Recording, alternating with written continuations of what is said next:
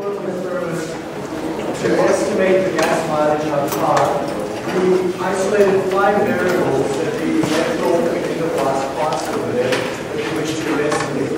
These are the 5 that we're considering to judge whether we improve the gas mileage or the fuel efficiency, one can say, of the car. And our purpose of this is to really investigate what the function of the generators are, what the primary relationship does, and as mentioned over here, the difference in the client relationship, so that you can tell before you even do a single experiment whether you're going to get anything that's problematic. And the focus of this example is to identify what happens when you get anything that's problematic, and secondly, what can you do about it. So let's take a look at that. Say last time you take those 5 variables A, B, C. We now know how to set D and E. We go to our table and we can pick out 2 generators.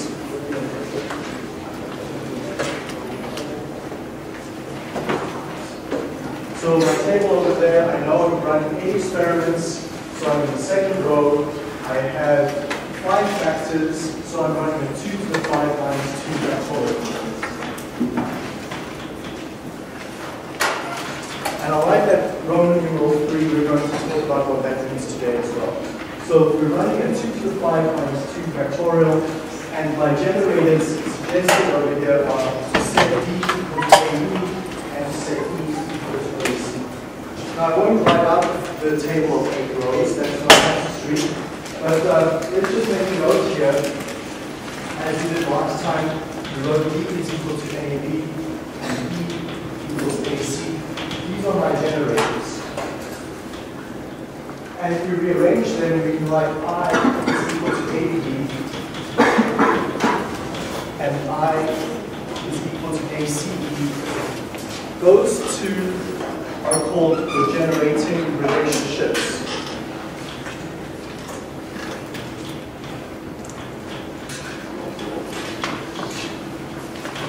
And then finally, we can take the combination of all my generating relationships, and we know that we expect 2 to the P words in my defining relationship. So 2 to the P is 2 to the 2 is 4. I should be able to get 4 words in my defining relationship. The first one is I. The next 2 are straight from the generating relationships, ABD and AC. And the last one is the combination of those generating relationships, 2 at a time. So ABD times ACE, and that's simplified to BCE. So we looked at that the last 2 classes. And what we use this for then is to determine aliasing. So let's take a look at that. We left off last class by discussing these 5 factors, 8 experiments. We can estimate 8 parameters from those experimental data, 7 slopes and 1 intercept.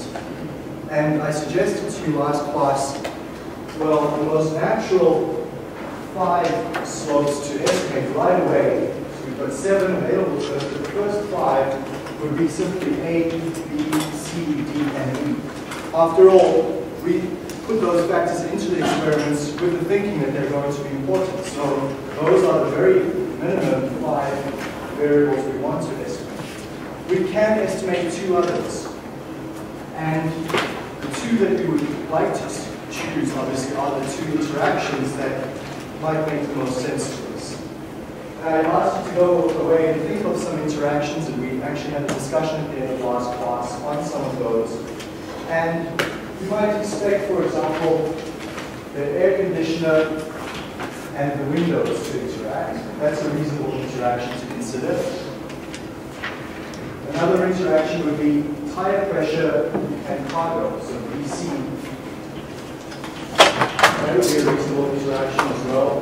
The more weight you have in the car, the lower tire pressure, there's going to be a reduction in fuel efficiency there.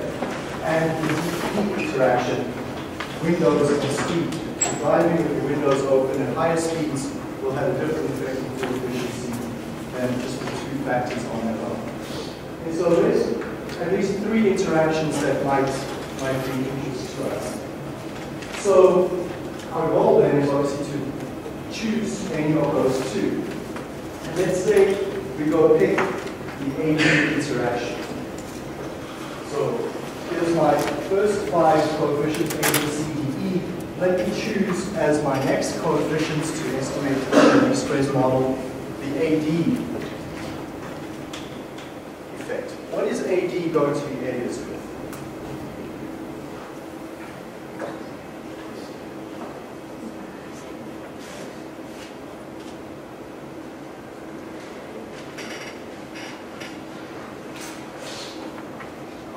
DCE. Going to be aliased with DCE, okay?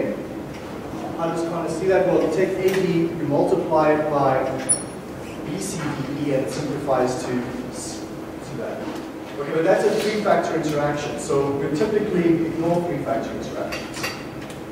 So let's take AD, multiply it by this term in the defining relationship. What do we get? Not a trick question, guys. Come on, wake up. B, okay. So AD is going to be aliased with B. There's a problem right there. AD, that 2-factor interaction we would be interested in estimating, is going to be in fact tied up or aliased with the tire pressure variable. So we cannot estimate that 2-factor interaction apart from the main effect of B. Okay, so let's forget about the AD interaction for now. We can't estimate it. Can we estimate the BC interaction?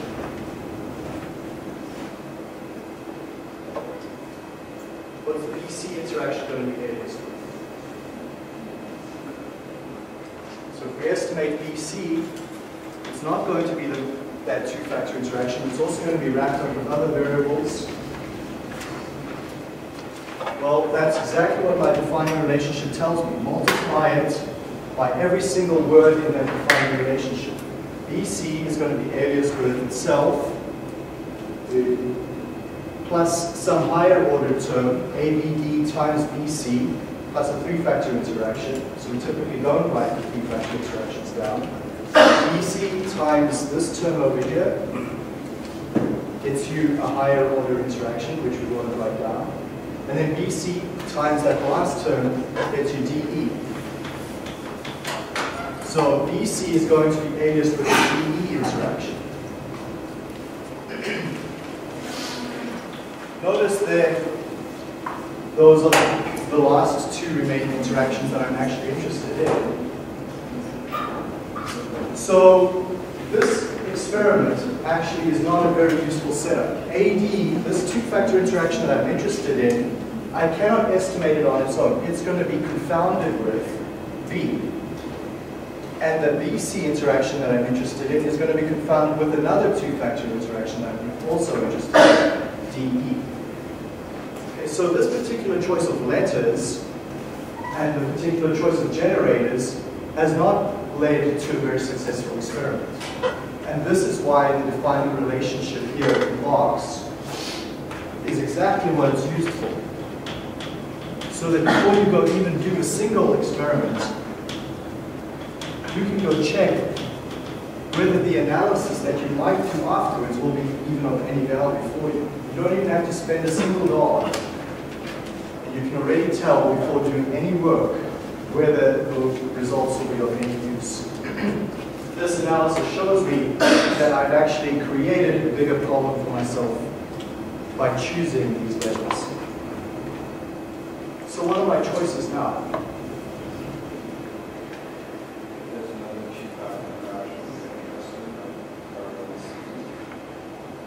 Okay, I want to estimate AD, BC, and DE. These might be 2-factor interactions I actually really am interested in. In addition to estimating A, B, C, D, E, I'd like to at least estimate 2-factor interactions that are useful to me. Right. And I've shown with this confounding pattern and this alias pattern here that this isn't the best choice of experiment. So what do I do? What might I do next? Run more experiments. Run more experiments. Okay, so that takes me down in this table to another row. Absolutely, that's one option. Is there another option that's available to you, though, without having to run more experiments?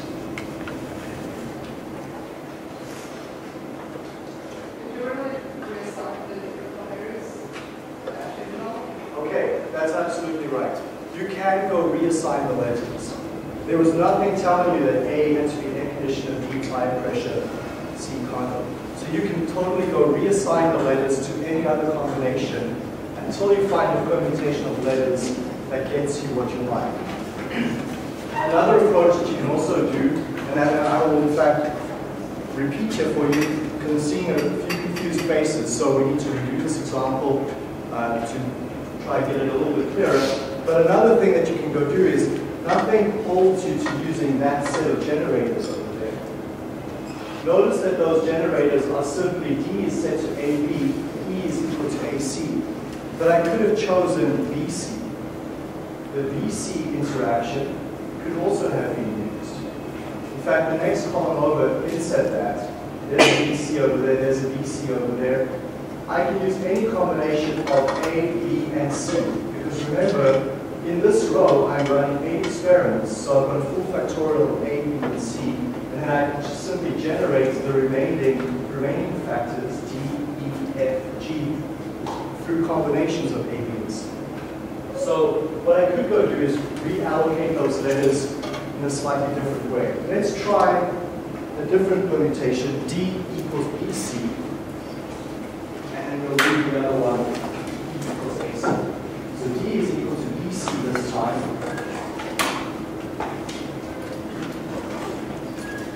E is equal to AC. Write out then what the new defining relationship is going to be. Take a minute to do that. What's the new defining relationship going to be in this instance?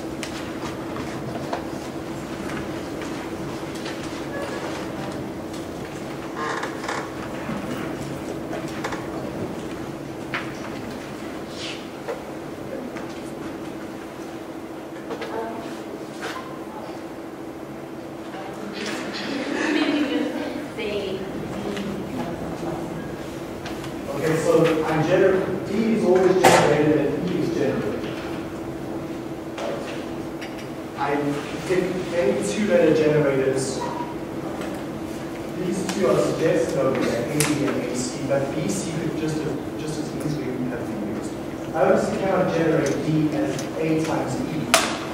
Okay, but I can use any letter up to and including A, B, and C in any two-order combination. Or as Jenna suggested, I could reshuffle my letters. Either approach works.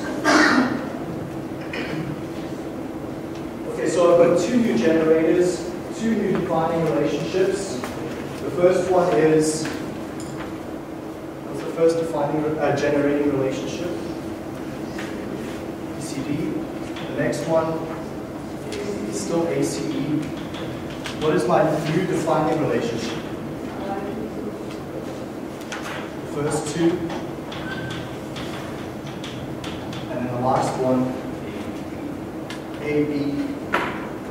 So A, B, D, and E. So there's my new defining relationship. Now let's go find what my combinations are and my Hayes capacity. So let me just take these, I just want to write out these letters out here, AD. These are the two-factor interactions we're interested in, BC and D.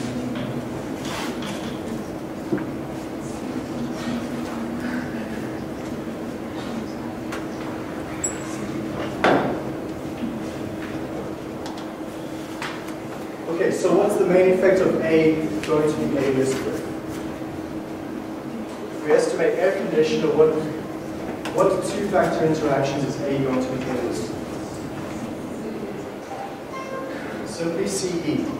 Okay, that's the only two-factor interaction it's going to be A listed. So an estimate of A is in fact not a pure estimate of A, but it's estimating A plus CE. if we had to estimate B, what's it going to be aliased with? B is going to be aliased with CD, and that's the only other two-factor interaction. What is C going to be aliased with?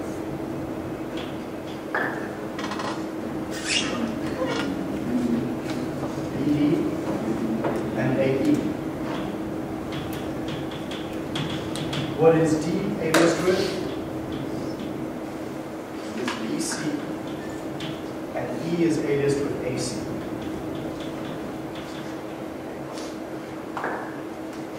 Do any of the two-factor interactions that I'm interested in appear up there? I don't have an AD here. I don't have a BC. Oh, I do have BC. Okay. So BC is aliased with D. So we're stuck again. But let's take a look at that carefully. D is the effect of windows in your car, is aliased with BC. BC is the effect of tire pressure wrapped up with or interacting with the weight in your car. You may simply make a decision at this point, I'm willing to forego either estimating D or BC. Or simply you're going to estimate a coefficient at that point and not be able to tell if it's due to BC or due to D. Eventually you're going to get to a point where you can't clearly estimate one of your two-factor interactions. So far, this design is less bad than the previous one, because the previous one, all my two-factor interactions were tied up. This one, so far, I've only got one that I'm unable to estimate. AD and B and DE don't appear in that list. So if they don't appear in that list, we can actually estimate them as my coefficients number 6 and 7. So let's give that a try. There's AD and DE. What are AD and DE aliased with respectively?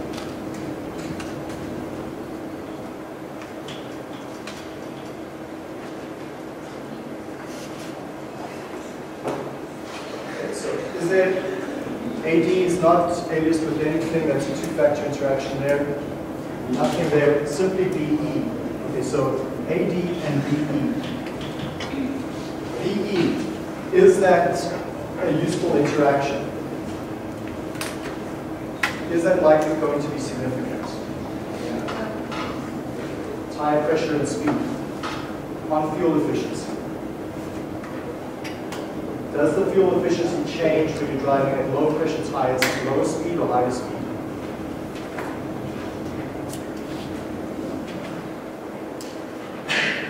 Driving with flat wheels at slow speed or higher speed doesn't matter much.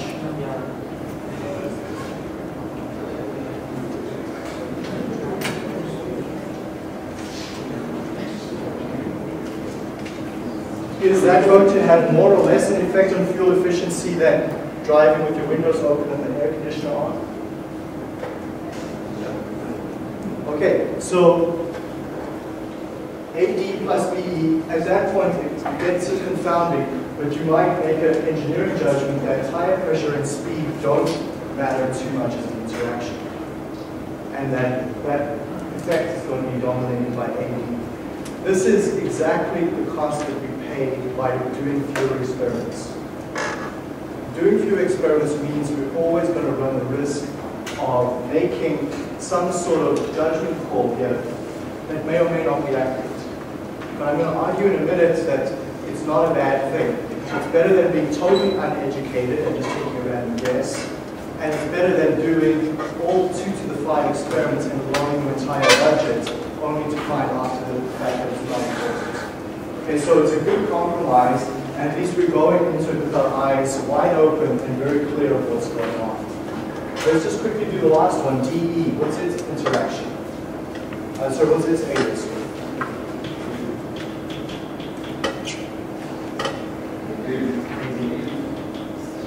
Okay, so tire pressure and air conditioning. Those two definitely not going to interact.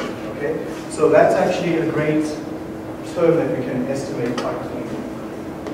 So this is exactly why we do the into the aliasing and the defining relationship ahead of time. And it's why when I work with companies, we spend about 4 to 5 hours planning our experiment before we even run the experiment.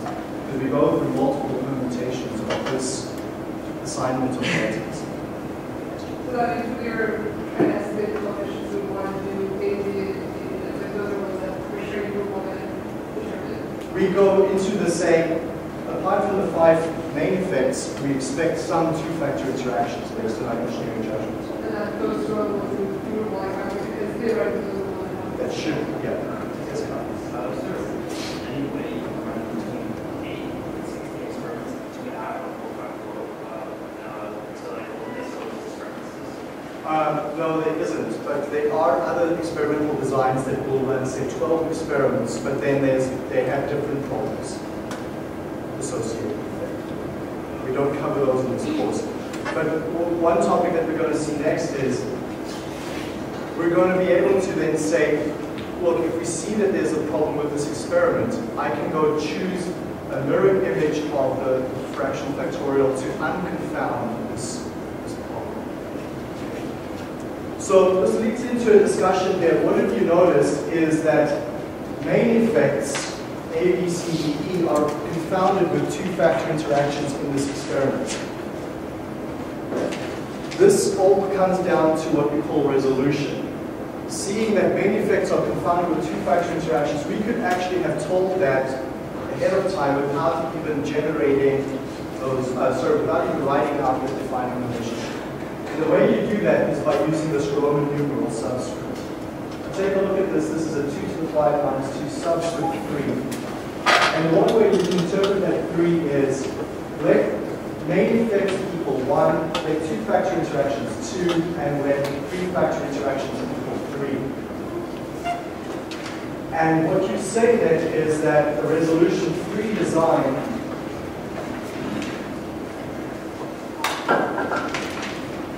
will have main effects confounded with two-factor interactions because 3 is equal to 1 plus 2. Or another way of saying that 3 is 2 plus 1. Indicating that main effects given to you by a 1 are confounded with two-factor interactions given to you by a 2. If we had a resolution 4 design, IV, means that main effects are going to be confounded with only three-factor interactions. That's a far more powerful design because three-factor interactions are almost always non-significant. So for main effects to be confounded with three-factor interactions may be pretty good. We don't ever have this problem where an important two-factor interaction gets wrapped up into our main effect. A resolution 4 design also means that two-factor interactions are only confounded with other two-factor interactions. Whereas in a resolution 3 design, we saw two-factor interactions are confounded with main effects. Main effects are almost always significant, right? We expect main effects to be significant because after all, that's why it's a main effect. We've chosen it to be a variable. And we've usually got good reason for doing that. But in a resolution 4 design, we get greater resolution or greater ability to separate out main effects from two-factor interactions. Because in a resolution 4 design, our main effects are never tied up with two-factor interactions. They're only tied up with through and higher interactions. Okay, so this rule then helps us resolve our design. There's also resolution 5 designs. These are designs where main effects are only confounded with four-factor interactions, two-factor interactions are only confounded with three-factor interactions, and then vice versa. So we definitely like higher resolution designs, but what you'll notice is that your higher resolution designs appear all the way on the left-hand side of the table. And the left-hand side of the table is where I mentioned to you is where you don't really want to be. You want to be over on the right-hand side. The right-hand side allows you to include as many factors as possible. So here's your approach to experimenting when you go in the future. your approach to experimenting as after you leave this course should always be the following. Always start with a low resolution design and then move your way up. So an initial design where you've got no idea, it's the first time you're looking at the system. This is the systems that you're all facing in your course projects. They should all be resolution 3 designs pretty much. Where you've got no idea of what's going on, you want to just screen your initial variables to find out whether they're actually important or not. Once you have done that, you can go up to a resolution 4 design, and then resolution 5 designs are only really used when you want to create a high fidelity model with good accuracy. So you typically won't aim for a resolution 5 design right out of the start of the process. So let me take a look at an example. Here's an example in the notes, and this example, in fact, is based on a company that's troubleshooting.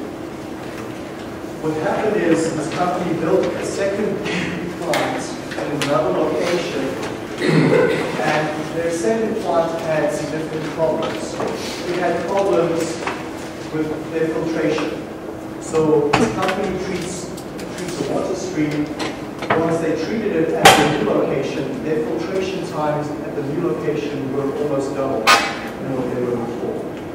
Much, much higher, and they're trying to figure out what is the cause of the longer filtration times.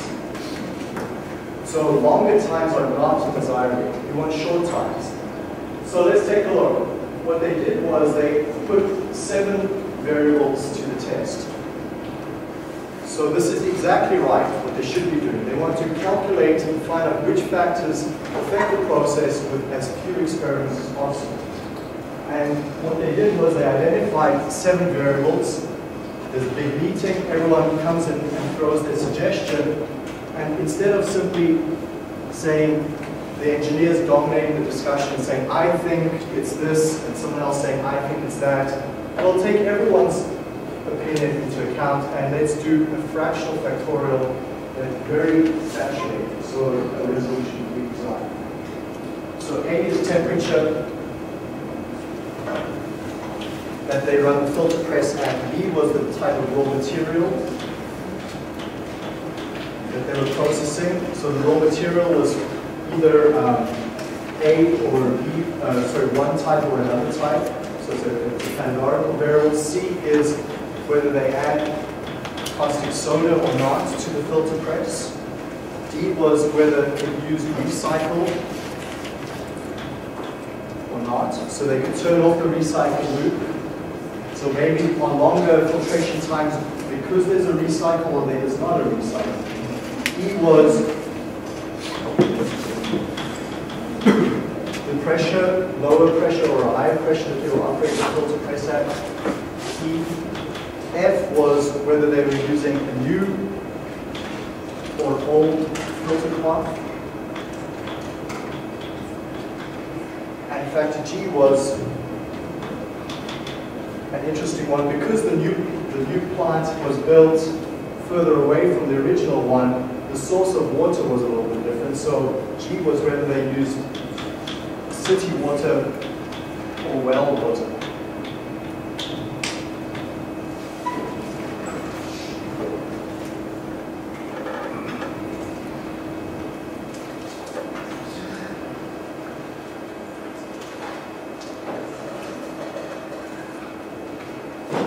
So this is actually a very smart way of proceeding, because instead of telling people around the meeting table your idea that temperature affects the process is wrong, or telling the chemist that your theory about caustic soda is rubbish, well, we can incorporate it. Like we're going to do 8 experiments, we can incorporate up to 7 variables and test everyone's theory.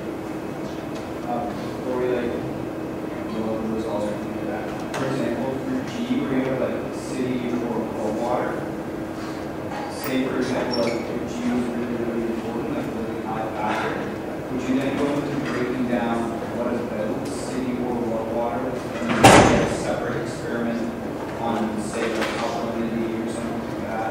Right, it might be that the well water contains extra salts or iron designs that are then creating a coagulation effect and then clogging up the filter path. So this screening experiment is literally just to identify which variables should I spend my time investigating on.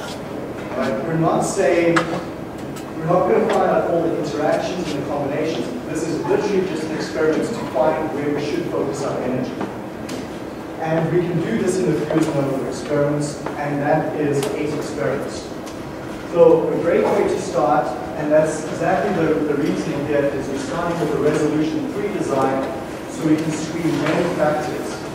You should always start with this type of design when you're doing and developing a new product, when you're troubleshooting a process, or when you're trying to scale up a process, transfer from the lab to the plant. This is a great place to start your experiment with resolution 3. So we can go build this model. We've got 7 coefficients, 8 experiments. If we go to the table, we can locate where we are here. Which type of experiment is this? Where are we on this grid? 2 to the 7 minus 4. This is the most saturated design that you can have. Experiments. So the experiment was generated using those combinations over there. You can see that and verify it there.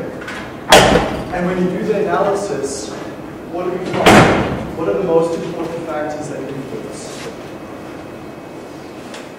Are C, A, and G. Okay. So temperature is important, caustic soda is important, and that city water is important. So C, A, and G. E, F, D, and B, they can be forgotten about. So 3 factors are important, 4 factors are unimportant. If 3 factors are important, what's a full factorial in 3 factors? It's 8 experiments. How many experiments did we run? 8. So in fact, we recover our full factorial over there.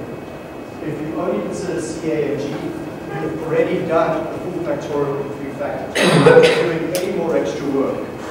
Your original work you've done is already good enough for that. Okay. Let's say that you wanted to actually key factor E in for a minute. So let's say C, A, G, and E are considered significant. So now you've got 4 factors. 4 factors is how many experiments? 16. We only did 8. So 4 factors, 8 experiments. That would put us over here. So notice that we don't go do any more work. By simply deciding we're going to drop 3 factors out, simply moves us to this point over here. What has that done is it's taken us from a resolution 3 design to a resolution 4 design. So the moment you decide we're going to drop out factor F, D, and B and retain those first 4, you now automatically get the resolution 4 design. You don't have to go recalculate anything. The main effects, the coefficients, all of that stays the same. And you prove that in the last assignment as well for yourself. Because that matrix X transpose X is orthogonal, when you go recalculate it, the coefficients you calculate are identical to the first time around. So we can simply proceed by then using those 4 factors in the 8 experiments, and we now have a half fraction we can go analyze. Okay, so that's the approach that we follow. How you asked there about fewer experiments. Yes, we don't cover it in this course, but I do recommend, especially the 600 level students, please go look up classic Berman designs and Box and this guy's paper on the 12 experiments you can find out. These types of experiments are actually very useful in practice. I've often used these because you often get situations where a company has 4 pieces of equipment. It's kind of interesting how companies tend to do this, because when they buy stuff for a lab, they buy them in groups. They always seem to have an even number of equipment. So if you're able to run 12, 16, 20 experiments, often 20 experiments means you run 5 pieces of equipment 4 times. So you can often generate nice experimental designs when you've got an even number of experiments. So we're not constrained to a power of 2. We can run experiments that are sort of multiples of 4, but they have a slightly different structure and a slightly different data analysis that we won't cover. There is one other topic I do want to cover, and that was one I had skipped over right near the start. I think it's right back at slides.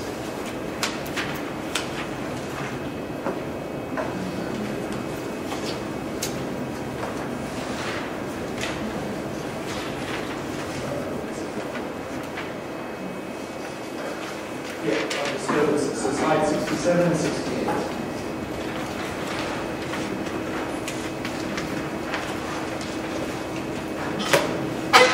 This is for related to your project as well, and I wanted to just touch on this topic because it talks about how we consider our variables in our process.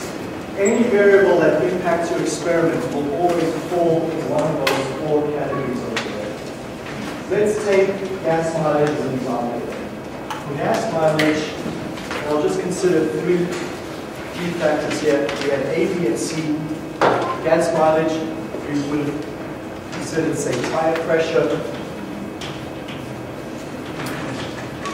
We may have considered the speed of the car, and we may have considered the weight inside the car. Those 3 variables or factors, those are what we call our factors. They're measurable. I can measure my tire pressure. I can go measure my speed that I'm driving at, and I can go measure the weight of the vehicle that I add into the vehicle, I should say. And they're controllable. Controllable means that I can go change them after the fact. I can go add air or decrease air to my tire. I can change the speed at which I'm driving. I can go add and remove weight to the car. So they're measurable and they're controlled.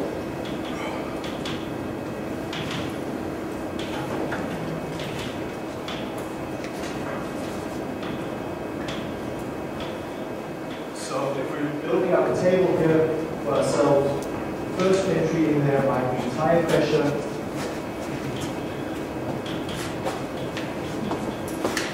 And that's because my variable A, the weight, and the speed that I'm driving. Okay, now what about a variable such as the temperature outside?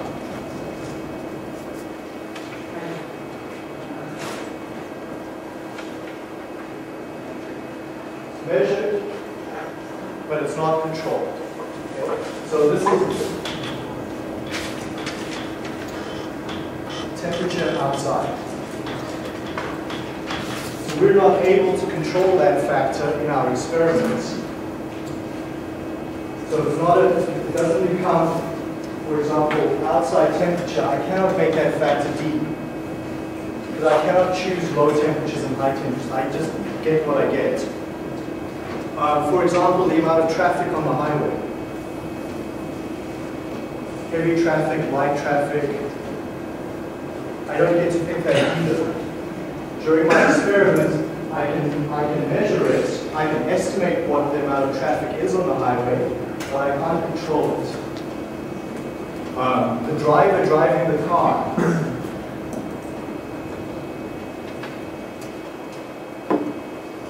I can measure who that is, I can record who the driver is, but their effect on the fuel efficiency cannot be controlled. So what we do is, for these variables that go up, that go here, for example, traffic, outside temperature, when you do your experiments and you record your data in your Excel file or wherever, you create columns for A, B, C. What we mean by covariates are the entries that go in this part of the grid. Covariates get recorded as well. So you might put a column for temperature, you might put a column for driver, you might put a column for traffic, and those get recorded next to your data. So the first experiment might be minus, minus, minus, temperature outside 24.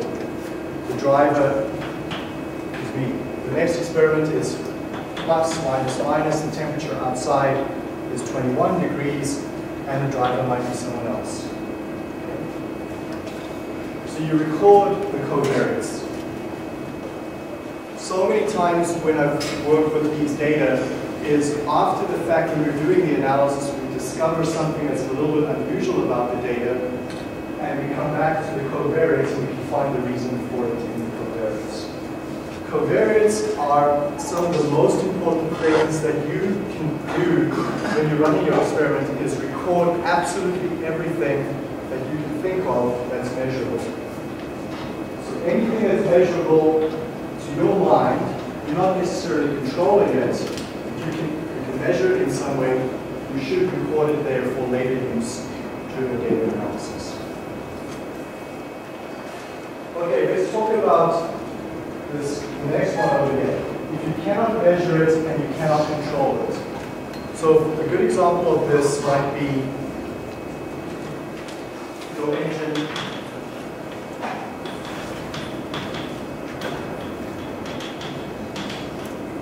efficiency. Your engine efficiency, if you look at your car over time, your engine efficiency might have that sort of trend. Absolutely, your engine efficiency affects your gas mileage.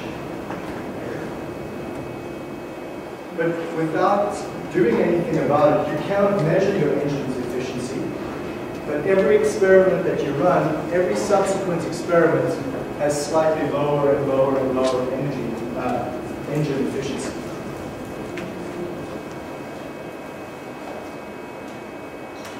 What's the problem with that?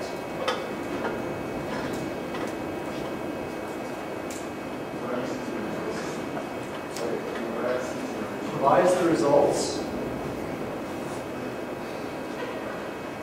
So let's take a look at this. One of the worst things that you can do is, remember how we set up our experimental table? Minus, plus, minus, plus.